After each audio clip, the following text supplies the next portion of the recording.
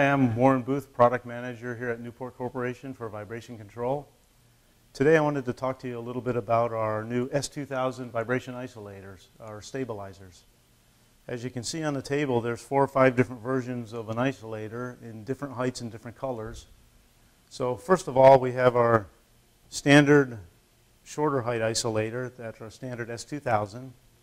We have this white isolator, which is our standard S-2000, but cleaned and painted for clean room applications. And we have this gray isolator here.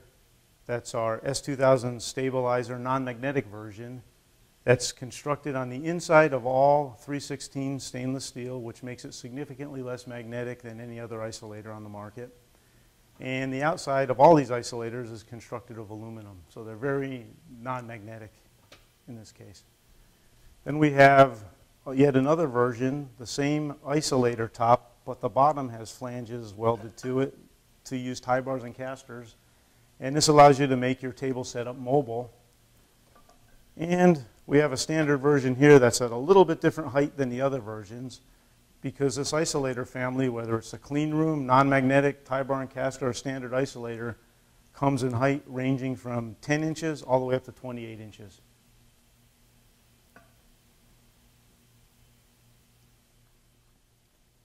Okay, what you're looking at now is a sample of our test report done by an independent company, Brule & Care, testing the performance specifications of our S-2000 stabilizer versus competitive models. On this chart, you'll notice a few things. There's 4 different lines on the chart. There's the green line, solid line, representing Newport's isolator. A dotted line representing Newport's isolator with a different load, a red line and an orange line representing 2 different competitive models. So you'll notice that all of these different lines have a peak. That peak's called the isolator's resonant frequency, and the goal of an isolator is to get the resonant frequency as low as possible.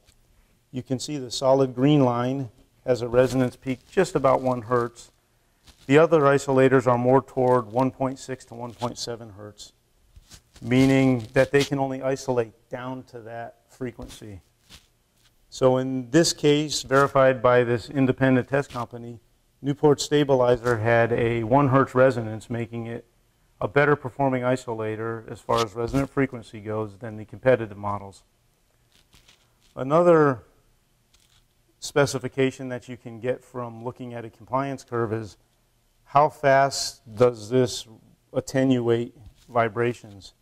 So if we take 10 hertz as an example and we look at the green curve, you can see for transmissibility going over to the right, Newport is 0.01, meaning we've attenuated the vibration level by almost 100%, just under 99%.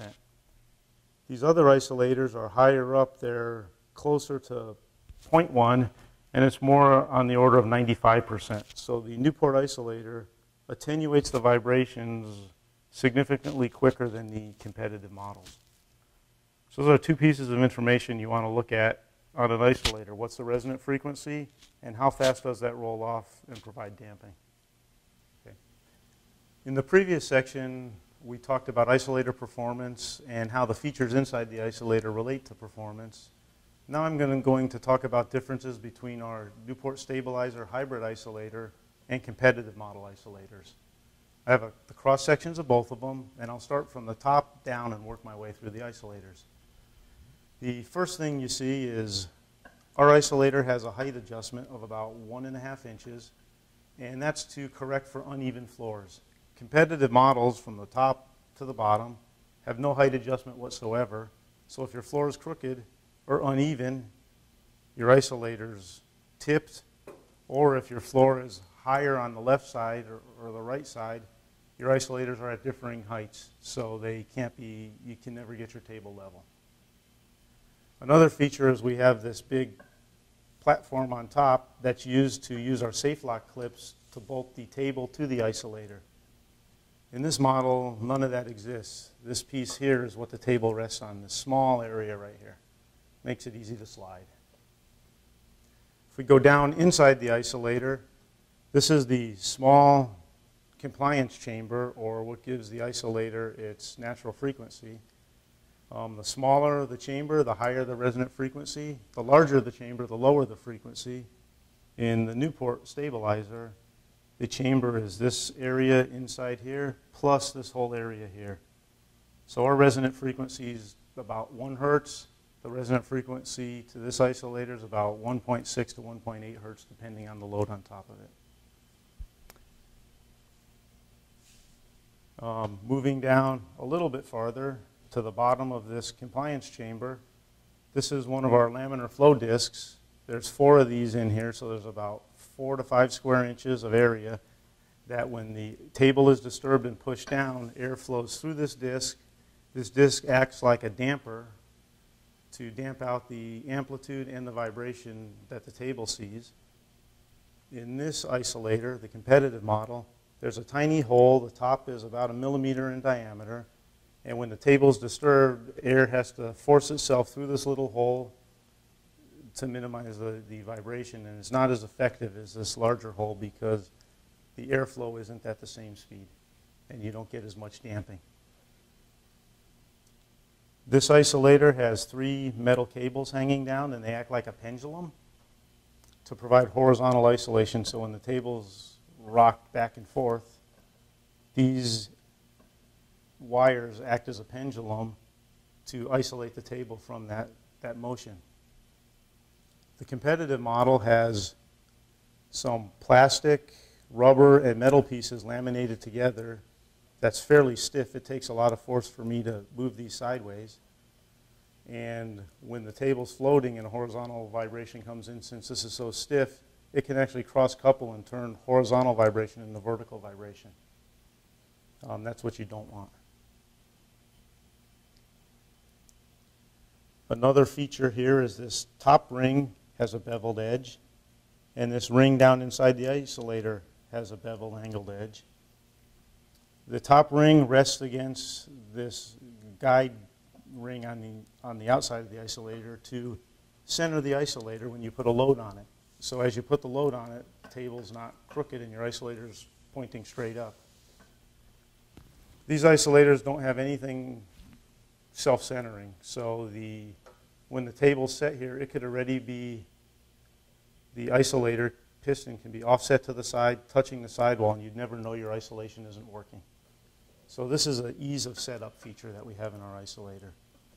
There's also 4 indentations, or there's 4 grooves or bumps on the outside ring here around the isolator, and there would be one in the front. In the center of this ring, or the point, is used to line up with the top of this indicator on the outside to tell if you're floating at the right height or if your table has enough air in it to get optimal performance. Too high up, this center groove is above this indicator. Too low, the groove is clearly below this indicator. And when it's just right, the groove lines up with the indicator. On the competitive model, too low, you don't really know. The table's resting, it may or may not be resting on this top piece. Too high, well, you don't know because there's no indication, and you can't see down inside here to decide if it's too high or too low. So it's hard to know that it's hard to be 100% sure that the table is floating at the proper height. One other feature that Newport isolators have that this competitive model doesn't is this is a solid steel welded tube. If you buy this height today, that's the height you're going to live with tomorrow. On the Newport isolator, this top piece here is the isolator. This bottom piece is a spacer to provide the working surface that you need. This spacer can be changed out in the field by a customer to make it higher or lower depending on what their needs are.